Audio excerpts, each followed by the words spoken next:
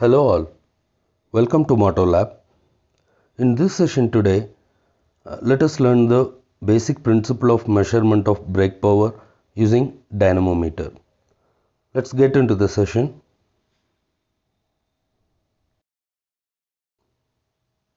Measurement of brake power of an engine. First thing, power cannot be measured directly. Instead, it is calculated from force. Let us watch it step by step. How do we measure weight?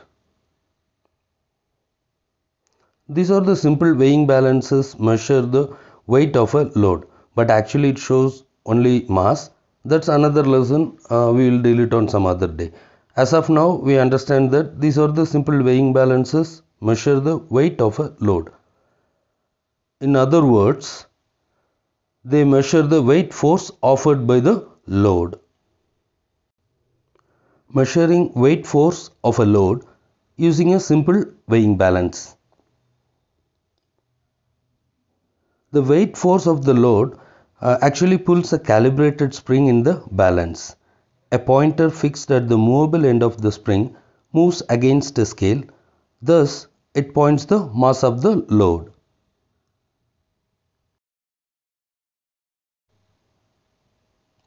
The movement of the spring is proportional to the weight force offered by the load. The same principle is used in brake power measurement also. Let us discuss it step by step. Dynamometer. It is a device used to measure brake power. We know that the useful power available in the engine output shaft is called brake power, which is connected to the actual load. Dynamometer. To be specific, brake dynamometer is the device used to measure the brake power of an engine. The schematic diagram of a dynamometer is given here. Let us discuss the constructional details of the dynamometer. Construction of a dynamometer. The primary components of a dynamometer are a rotor,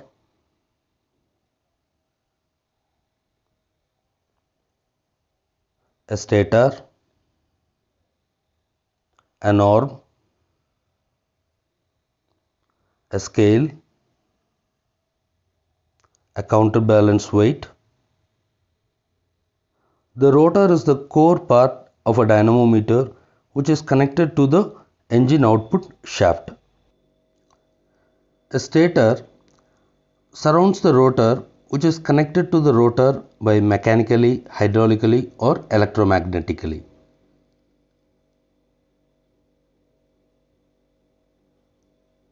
The inner periphery of the stator and the outer periphery of the rotor are connected in such a way that the rotor is allowed to rotate about its axis. Imagine the rotor and stator of an electric generator.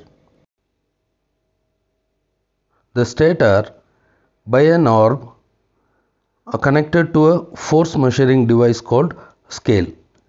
The working of the scale is exactly similar to the simple weighing balance. The counterbalance weight located on the opposite side of the arm is used for dynamic balancing of stator at all its working conditions. Coupling force or brake force. The output shaft of the test engine is connected to the rotor.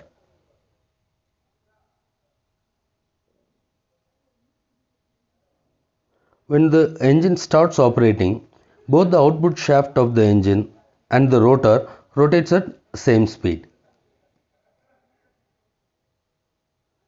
The coupling force, it is denoted F, between the stator and rotor restricts the rotation of the rotor. So it is also called as brake force. Brake force measurement. The brake force F actually restricts the rotation of the rotor as the engine output shaft starts to rotate. the engine overcomes the restriction of the brake force F, and the overcame force is displayed on the dial of the scale. It is denoted as S.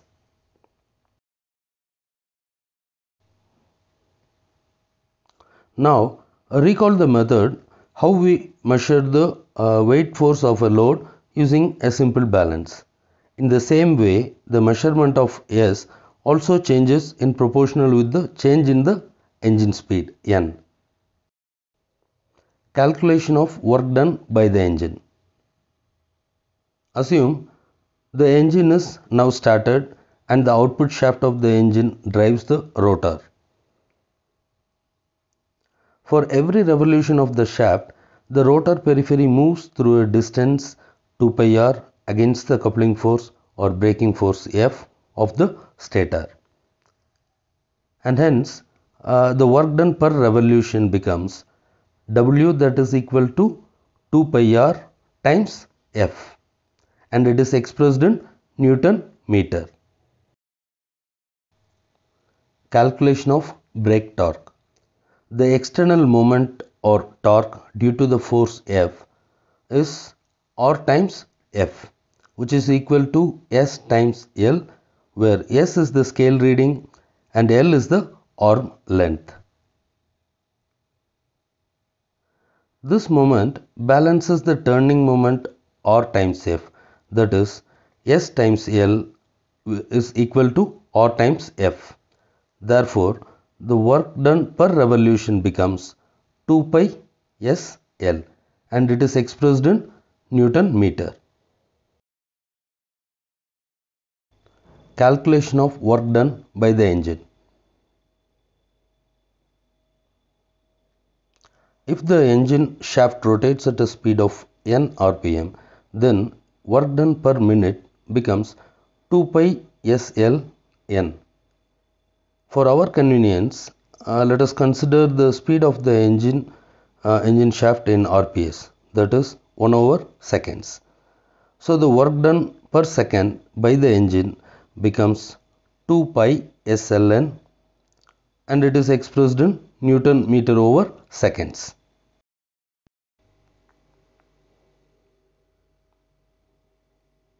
L is the length of the arm which connects the stator and the scale.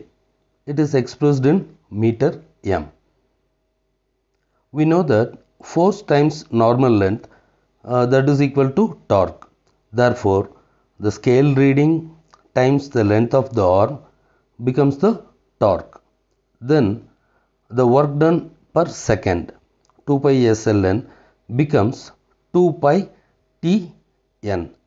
Therefore, work done per second, that is equal to 2 pi Nt. We can now calculate the power of the engine. We know that power, that is equal to work done per time, and it is expressed in watts. So the previously calculated 2 pi Nt can be called as power. Therefore, P, that is equal to 2 pi Nt, it can be denoted either in Newton meter per seconds or in watts. If we consider the speed in RPM, that is revolutions per minute, then we can arrive to a famous formula P, that is equal to 2 pi Nt over 60, and it is expressed in watts.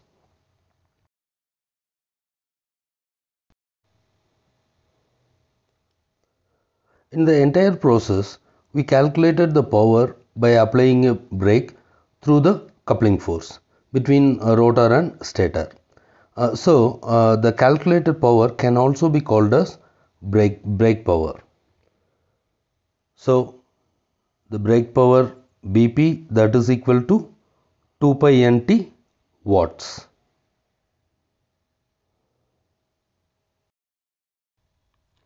Dynamo is another name for brake. So that is why this device is called as dynamometer. In professionals language, dyno. I hope this session must have been very useful to you. Thanks for watching. Thank you all.